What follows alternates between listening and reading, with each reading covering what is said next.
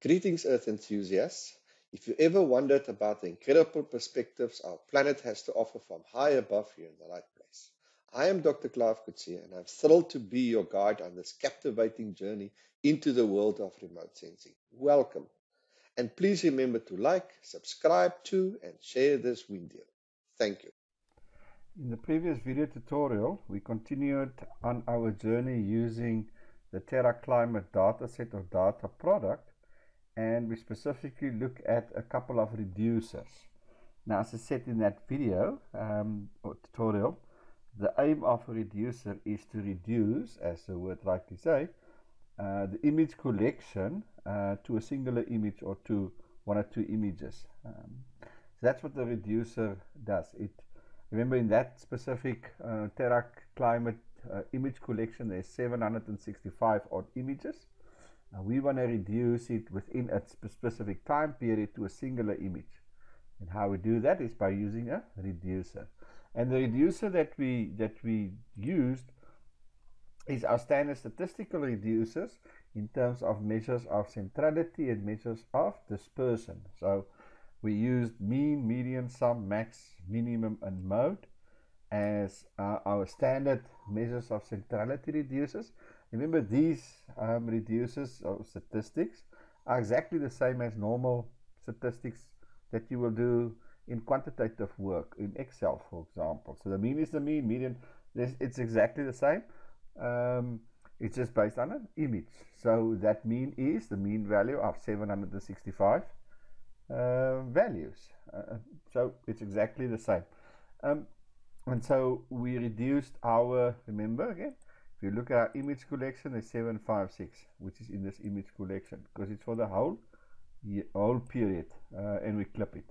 And importantly, we use a scaling variable.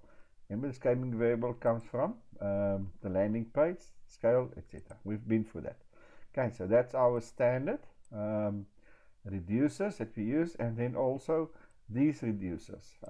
Here the code is a little bit different. You can't just basically say that, although in this case you could, for example, use the longer one and say, listen, let's do it, for example, as follows. Reduce reducer rather than standard deviation. We're just going to use mean, and we take that out. So potentially you can do this. It's exactly the same as if we had just a mean. So this is just a little bit of a longer format of writing it this, but it's exactly the same idea. But with these ones, you cannot use the shorter, let's call it method. You have to go the reducer function. Okay, nonetheless, it will give you a singular image for that specific statistic. Standard deviation, skewness, kurtosis, etc. Now, we didn't do a variance in our previous video tutorial, so I've also included a variance reducer. Okay, so here we've got standard deviation, we've got skewness, kurtosis, and variation. And the idea is just to look at the distribution, whether it's a normal distribution or how far from a normal, it's negative, the size of the distribution, whether it's flat, high, etc., etc.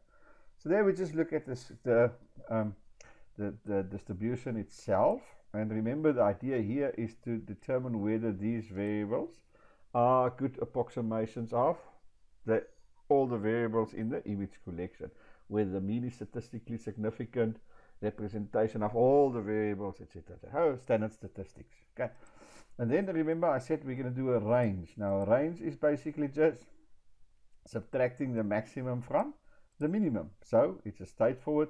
I've got the maximum variable. Remember, that's the variable there that we've created, which is the maximum, and we subtract the minimum, this value here, and that is what we call a range. Similar as you would done in Excel, no different. Okay, so we generate a range. So two new variables that we or two new images or reducers that we apply is a variance reducer and a calculation of a range, which gives us also a singular image from those reduced images.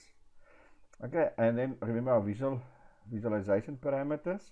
Now I'm back at maximum temperatures, and therefore it's 0.1 and 30 and 30. Remember, if we had wind speed, that would be, I think, Vs. Let's have a look and see. Vs is wind speed, yes, and it's 0.01, so I would have to change that to 0.01, and the wind speed would not be minus 30 to 30. You cannot have a minus wind speed, so it would be 0 to whatever. So remember, if you change the band to make those adjustments, and then we simply just display it. Remember, I'm displaying now or adding these additional two layers, the variance and the range one, the ones that I didn't have previously. Okay, but I can also do percentage reducers. Now, this is quite neat as well, if you want to play around with this. So if you want to do just a percentage, let's say 25% or 30% or 40% or whatever the case might be, you want to generate the image that captures that quartile or that percentage. Okay, then you can simply use a percentile reducer. Okay, so I've got my data set, same as with this reducer. So this basically is exactly the same, except within the brackets, you see where I had nothing in those brackets. Okay, I had nothing. I actually have now a value, which means I want to calculate the 25th percentile image. Okay, so I'm reducing using the reducer function in Google Engine, the percentile reducer, and I want to calculate the 25th percentile image or values. Okay, and I call it a percent. Remember, the variable name is again up to you, and then I'm just presenting that specific image. Adding that layer, I'm adding that value, I'm giving it the standard visualization parameters, and I'm just calling 25%. Again, you can change that to 40% if you want to. You can take it to 80% if you want to. That is totally up to your discretion. So I'm creating a singular image, a reduced image, and that will be a percentile image, which is a 25th percentile. Same as with the mean and the median mode. All I'm doing is I'm reducing it for that particular image, the 25th percentile image, and I add it to my my layers. So that gives a different perspective again. Or if I want to do more than one percentile, so I don't want to do this over and over and over, I can create a 0, a 10, 20, 30, 40, 50, 60, 70, 80, 19 percentile images. So I'm going to create 1, 2, 3, 4, 5, 6, 7, 8, 9, 10 images. And you can change this. You don't have to start with 0, because remember, 0 is a minimum. So this is just a double counting of this one. So we know that the 0% percentile would be the minimum image or minimum values. So I actually should exclude this because it's double counting, but anyway, let's leave it in. Let's see if it works. And I'm excluding the 100 because 100 would be the maximum. That would be that one there. And then the 50th percent, that would be the mean. Okay, so but anyway, let's have a look and see. So it's a 10th of the 0th percentile image, the 10th percentile, the 20, 30, 40, 50 percentile, 60 percentile, 70 percentile, 80, and so forth and so on. Okay, so the values, maximum temperatures, should increase from 0 to 100%. Okay, and then I'm just putting it in a function in the sense that it's going to create those variables. So I don't have to specify this function 10 times. I specify it once, and it will automatically generate the 10 images, and it will give it the P, which is the percentiles here, plus the percentile. So it will give me a 0 percentile image, it will give me a 10 percentile image, a 20 percentile image, based on this minimum, maximum, and my color plate, which is a standard. Okay, so what I've basically done in this video tutorial is to generate additional reducers, variance, and range. But the interesting then, what I want to focus is on the percentile reducer, which is this, either a singular percentile image or a range of percentile images. Okay, so let's have a look and see what happens. Let's first go to the inspector, and let's use our coastal area again. Let's click this particular area there, and let's see. It's now going to generate a number of statistics. It's going to generate 1, 2, 3, 4, 5, 6, 7, 8, 9, 10, 11, 12, 13, 14, 15, 16, 17, 18, 19, 20, 21, 22, roughly 22 statistics that it's going to generate. So there's the mean value, okay, 21. Our median value, our sum is rubbish.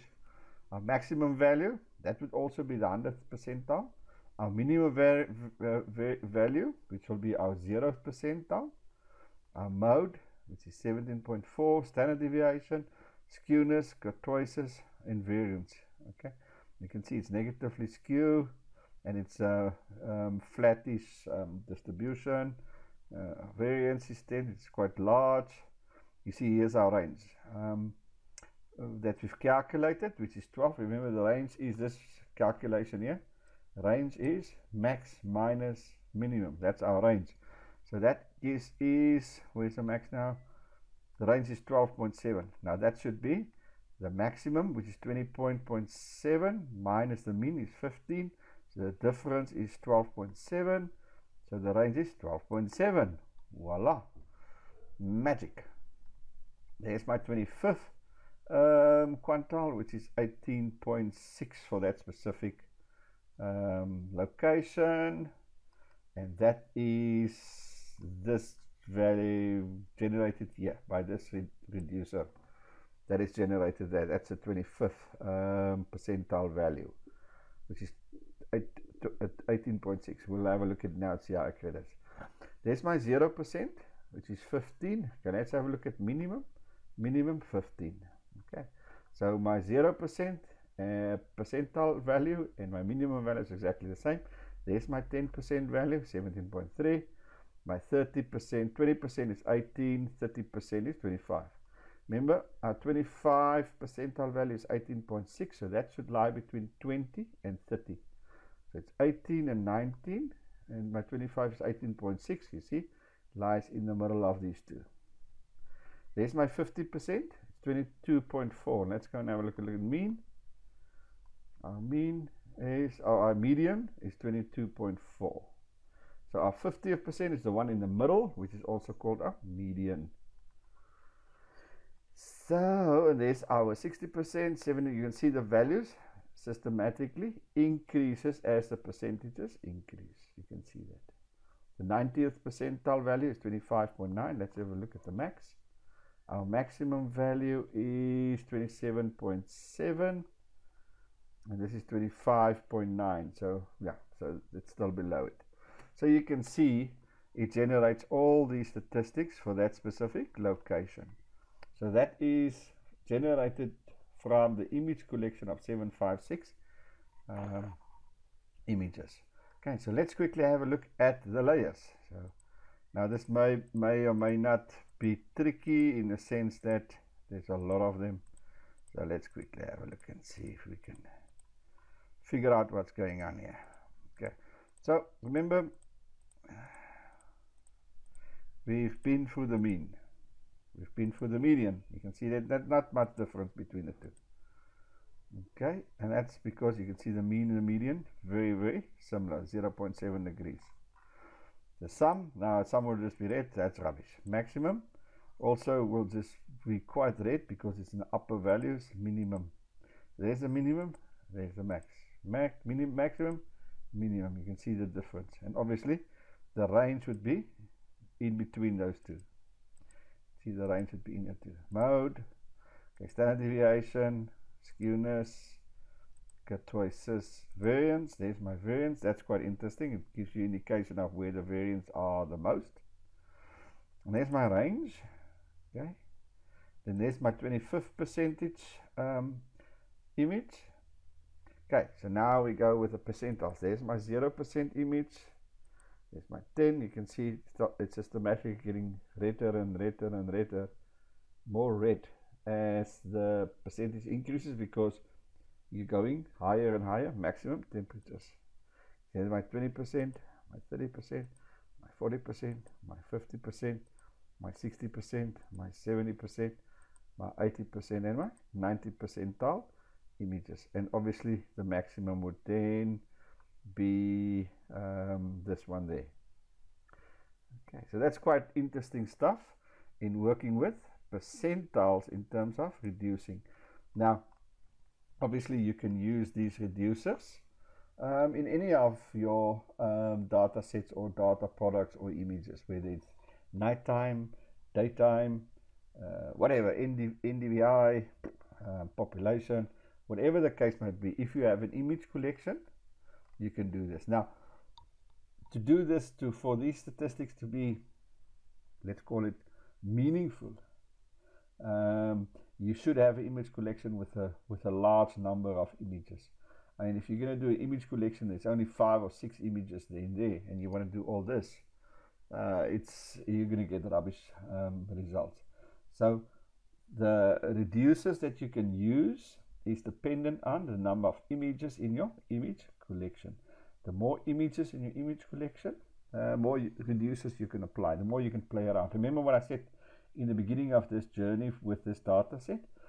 The beauty of this data set is enormous in terms of its number of images. Therefore, it allows, or it enables you to do all sorts of things that you otherwise would not be able to do. But as smaller image collections or image collections with very few images gets bigger and bigger and bigger as time goes on, more and more of these things you will be able to apply to those image collections. But yeah, I mean, just to do percentiles, if you want to do this, image collection of 100 to 200 images will be barely sufficient. Otherwise you're going to get rubbish statistics. But so as I said, the idea with working on this data set is not necessarily the results, although interestingly and fascinating. It's more to play around in Google Earth Engine to see what is possible, what we can do. Because if you can do it to one image collection, chances is good that over time you would be able to do it with more and more data sets or data image collections. So that's the beauty of working with this TerraClimate Dataset. It allows you to really open up the journey, or open up the applications or methods in terms of what Google Earth Engine is capable of. Yeah, so this is quite interesting stuff, and I think this would be not necessarily all of these percentiles, but maybe some of them would be quite interesting in terms of our daytime images, whether it's Landsat or Sentinel. I think that could be quite interesting to have a look at those images for these different percentiles. Just a note, to get more information on these reducers, you can always go to Google Earth Engine website. I'll leave this link in the description. Go and have a look at it. There's the reducers, and there's all the reducers that you can find. And you see we've played around with some of them, but obviously there's many more reducers, but they all have the same function. They all returns a single image from an image collection. So there's a whole lot of them, and as I said, they all work on the same principle or the same code, in that sense that it's your image, let's call it, it's your name of it's your data set, which is the image collection. Remember, it's all the images dot reduce, and then using the ee.reducer dot, and this is where you change the reducer, the statistic, and the brackets and stuff. So most of the reducers work on this code. Some of you can manipulate a little bit, like this one where you add a percentage, etc., etc. But they all basically follow the same code or the same script, with slight changes or slight deviations, but they're generally exactly the same. Okay, so go and play around. As I said, I will leave this. I will leave a link in the description of this site. And I said, if you click on any of the reducers, let's say first, one that we normally use. If you have an image collection, you just want to get the first collection, you use EE first. And then there's one for last. If you want to look at the last collection, and that is the reducer. If you want to look at the kurtoises, as I said, there's the kurtoises. Remember, it's reduce bracket EE reduces dot kurtoises and then close bracket, and yeah, linear fit max, there's our maximum reducer, etc, etc. Okay, so play around with the reducers. It's a neat way of presenting, otherwise fairly standard image, and yeah, maybe some interesting results, as I said, that comes out of the different reducers. Yes, and yeah, thanks, man. I trust you enjoyed this quick little video tutorial on reducers. I think it's neat to be able to play around with these reducers, and some interesting stuff that comes out of here. Great. Okay. Well, as I said, thanks for joining me. It was great having you on board. This is a wonderful journey into remote sensing. I'm thoroughly enjoying it, and I'm glad to have you as company, and I look forward in what is around the corner for us. Looking forward to having you on board. Remember to please, as I said, sharing is caring. Please like, subscribe, share the video. Thanks, and I'll see you on the other side.